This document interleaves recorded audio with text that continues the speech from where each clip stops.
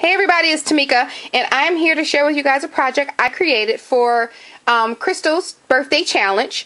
I'll put the link to her channel in the description box, but she's hosting a giveaway challenge, and you had to create a stick pin cushion. So, let me show you what I created.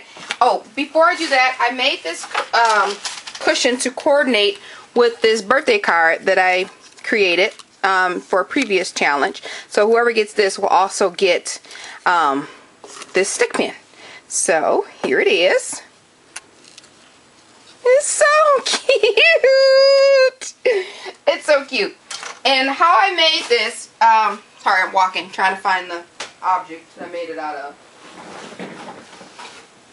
I made this from the bird cages that you get from Michael's.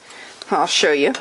It's this bird cage, and they were $2. I believe they were in the $2 or $2.50, but it's really cute.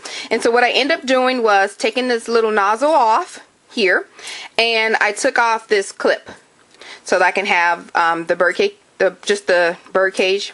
And then I saw this done on someone else's channel. I was breezing past a couple weeks ago, and I saw somebody do this, and I don't know if they had a tutorial or not, but I saw it briefly, watched it, you know, and kept going, and I don't remember who it was. So if you're watching this and you created this, then let me know. I will put your link in the annotations or the description box. I'll add that because I honestly don't know who it was. I watch so many YouTube videos, and it's just impossible for me sometimes to keep up with them. So the inspiration came from YouTube.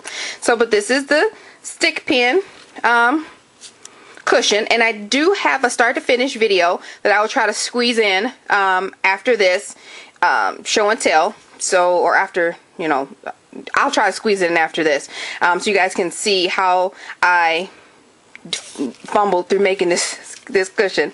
So, but anyway, this is how it opens, just like that.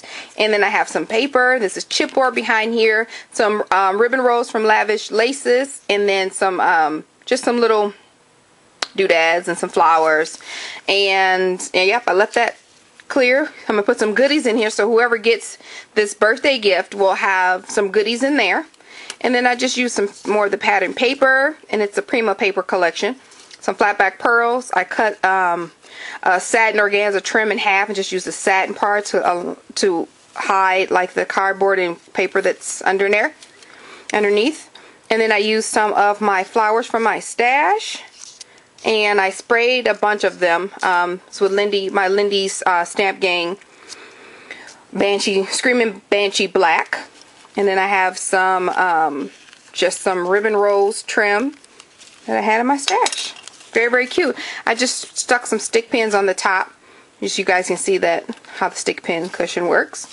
But yeah, so that's my video response for June Cry's or June Chris 315's birthday stick pin challenge. So stay tuned for pictures and the start to finish video. Thanks guys for watching. Please leave a comment. Let me know what you think. Bye.